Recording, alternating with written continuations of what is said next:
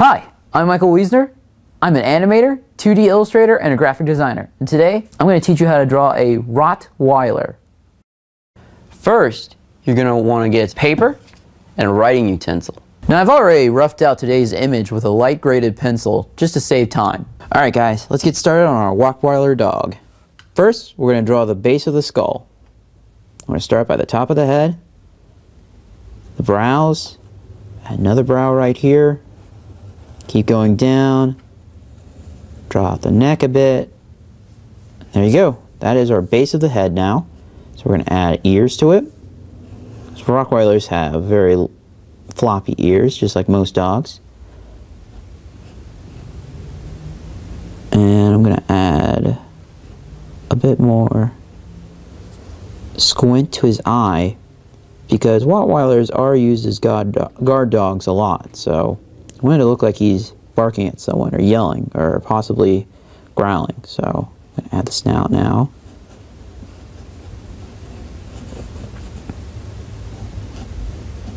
His teeth.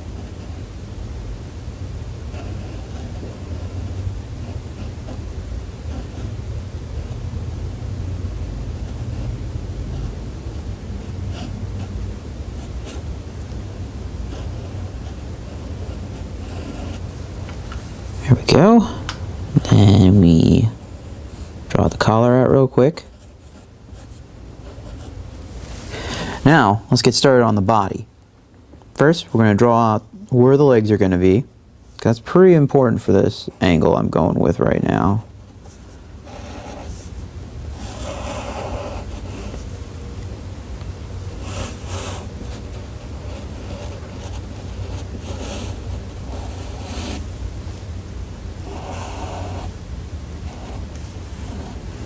Add a bob to the back of his tail. And finally, we draw out the hind legs.